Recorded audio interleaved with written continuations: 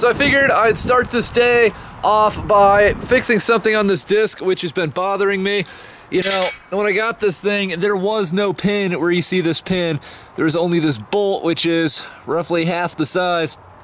So this cylinder is like slopping around in there, and actually the opposite side of it, you can see it got pretty mangled just from all the abrasion and the force.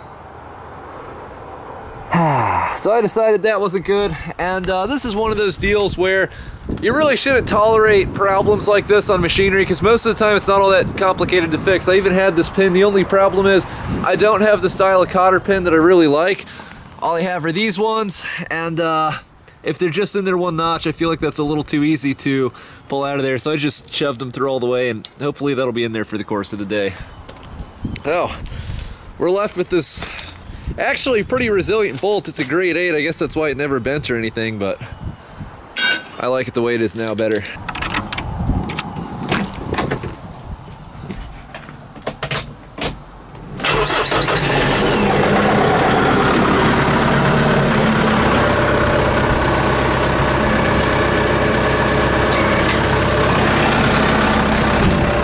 Oh yeah, gotta throw some grease in this, and it's finally time to hit the road, because we gotta try and cover 3 fields today with this 4 fields today across 2 properties in 2 different towns that I've seeded over the last 2 days. We need to go back and incorporate these seeds into the soil, smooth it out a little bit more with this disc, and hopefully there's going to be some rain coming up soon.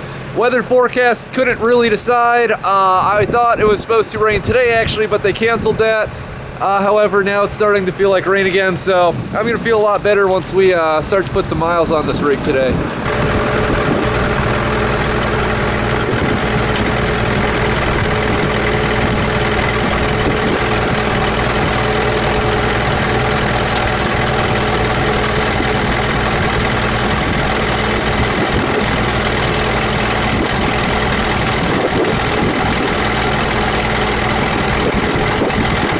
Greasing stuff every day, is it excessive? You know, I don't really think so. The reality is, every single time I hook up to the grease fittings on either one of these pieces of equipment, yes, including the new tractor, it takes grease. Like where the front axle pivots up and down, it takes a good 3 or 4 pumps every single day before grease starts coming out the side. So it is going somewhere, it does need to be replenished. And in light of that, and that's on this, that disc, it takes a lot. Every single one of those wheel bearings, and there's 6 that hold the gangs on with the disc blades, they take a fair amount of grease. And when you combine these 2 things with the old European saying, nobody's ever greased themselves poor, I don't care if it takes a full tube every day, I'm doing it.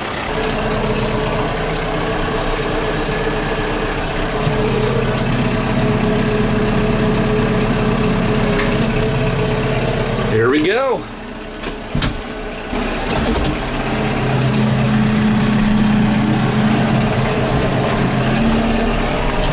Oh man, we got to cover a lot of acreage today. I had a full day to do the 1 field we're going to, and also that property with 3 fields on it last time when we disked it initially.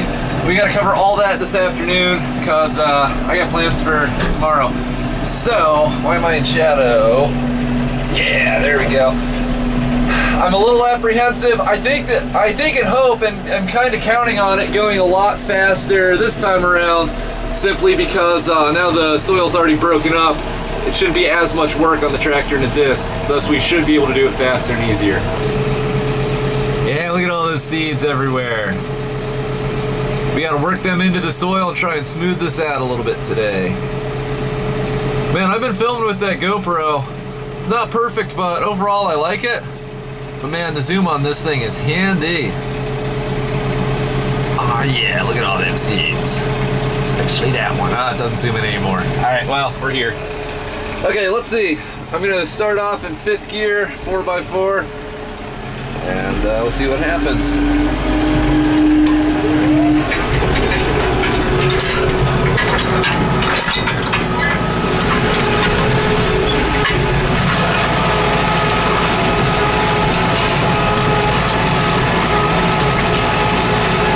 That's already a lot smoother.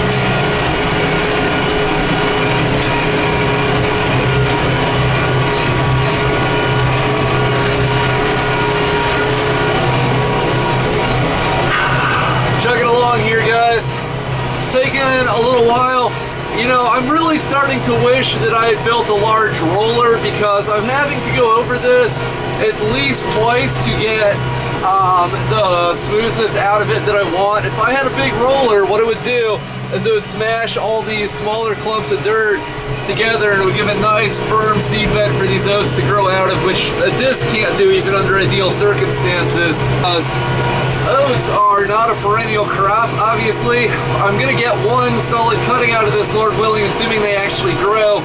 I'll get one good cutting out of them, and they'll grow back a little bit for second cutting. So I've been told. I've never tried to grow oats before, but that's what everybody tells me. So that's what I'm kind of banking on here. And so I'm gonna have to come in and plant this again. I'm gonna have to come in and plant this land again at the end of this year. So I'll have something to cut early next year, unless we get rained out. Unless we get rained out. And the other thing I'm gonna do, I was talking to a buddy of mine about this. We need to come in here, and I'm actually gonna take a little break here for a second. I gotta check some stuff. I'm gonna get the backhoe fixed so we can rip out these trees. That doesn't look like much, but you know, that's what, 4 stems on there, so I think that was a decently sized, larger sapling tree, whatever, that got cut off, and those stupid stems are what grew back up. So I try to rip it out with the tractor, and all I can do is break off some of those stems, like a few at a time. I can't get the roots.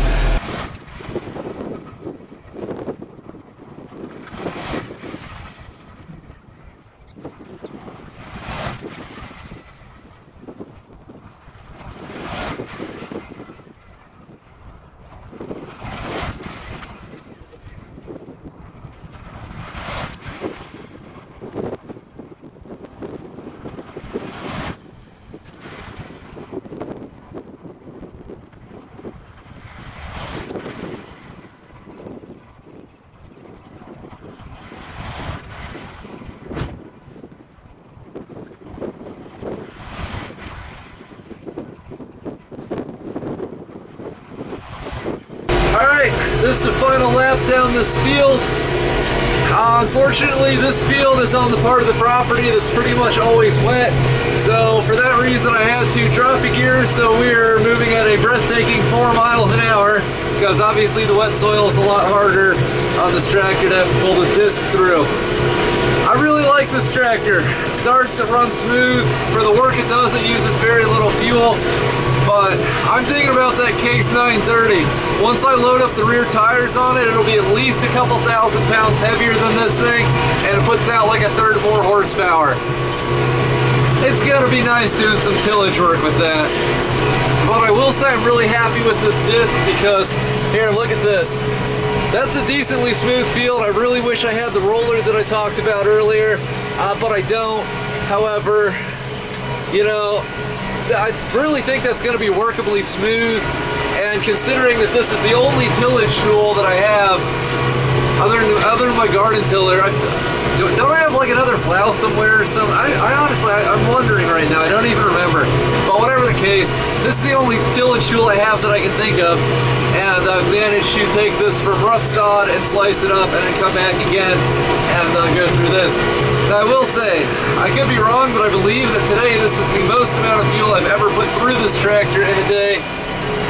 We're starting to get a little close to the bottom of that gauge, and there's a fuel station between where we are now and where I live, so we're gonna hopefully make it to that without running out of fuel, which I'm cautiously optimistic is gonna be doable. And then it's time to do almost this much more up at the other property. So I will say we're averaging about 5 acres an hour right now overall. I feel like that average, at least we were, maybe that average dropped because we're going 4 miles an hour right now. But as of earlier, we were doing 5 acres an hour. So let's see. Sometimes this is not the easiest thing in the world to shift ranges on. It always goes in, but sometimes I have to let the gear spin a tiny little bit first. Oh! First day driving a tractor, slip off the pedal. Alright, yeah, so how about that? Alright, well, hopefully as much as most people would enjoy it, and honestly I enjoy watching the video and laughing about it later. I really hope we don't run out of fuel here, and onwards we go. The other thing that's on my mind is I feel like this disc, it's not, I have to kind of feather the hydraulics a little more often because I think that hydraulic cylinder has an internal leak on it, and I feel like that leak's getting worse. Hopefully it lasts through today, assuming it does, hoping it does.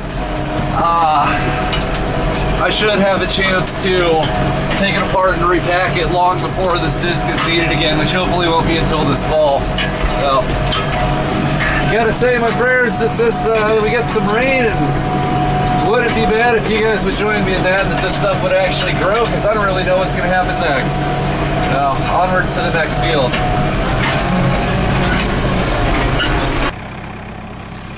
Oh yeah, it's looking workable. I don't see any seeds still on the surface.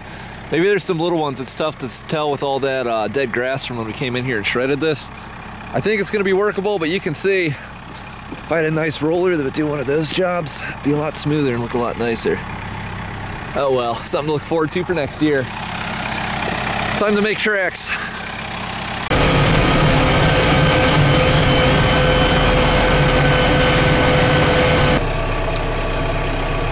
Made it home. Gonna let this tractor cool down for a few minutes, then I'm gonna eat some dinner and we're gonna head out to that other field. Let me tell you, it's gotta be a full moon or something. It's kind of cloudy, so I'm not really sure.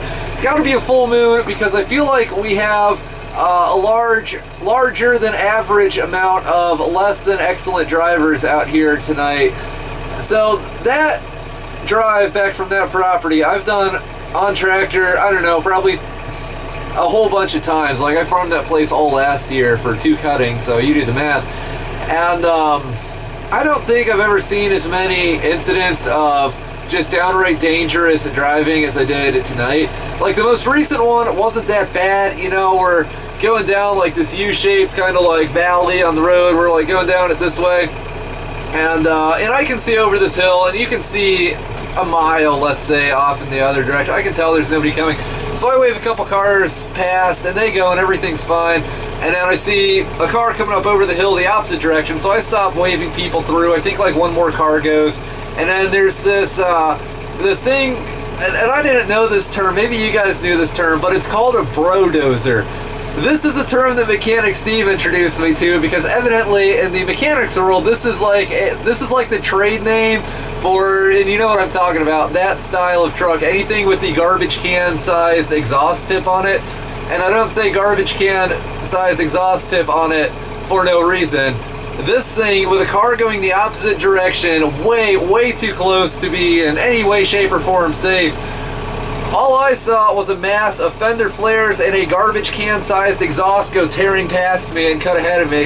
That one wasn't that bad. On another road, the road before that road, you know, I didn't even have it in my mind that anyone would attempt to pass me. And I don't usually let traffic stack up that bad. You know, it's really not that far out to this field, and you know, there's some turns and stuff, so you lose a lot of cars through those. There's plenty of straight, easy to pass on areas, you know, and I'll pull over and let people pass whenever, you know, at times. But this guy, on a blind curve, I'm pretty sure it was a blind curve from his perspective. I can see most of the way around it. All I see is this mass of a red Dodge like go tearing past me. Without exaggerating, I'm gonna say they were within 10 feet of the car coming the opposite direction.